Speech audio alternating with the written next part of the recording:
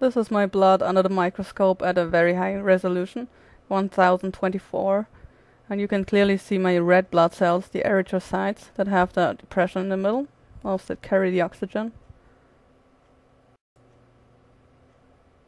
And even at a lower resolution, you can clearly tell the individual blood cells apart.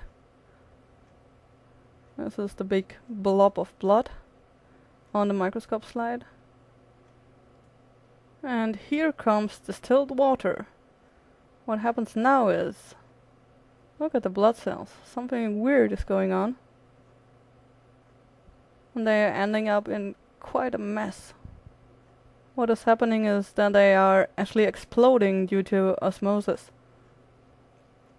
And I think what is left are, for some reason, my white blood cells, which are very few in number compared to the red blood cells and larger.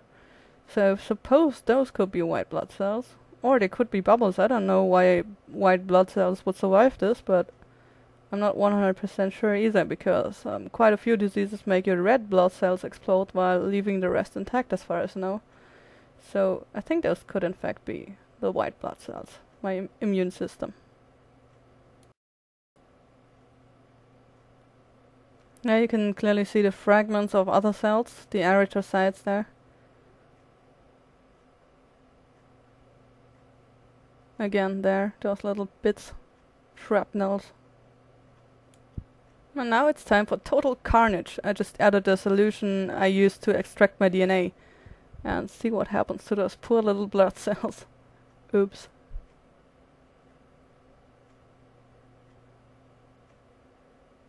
That looks funny. They're being torn apart. Poor little things.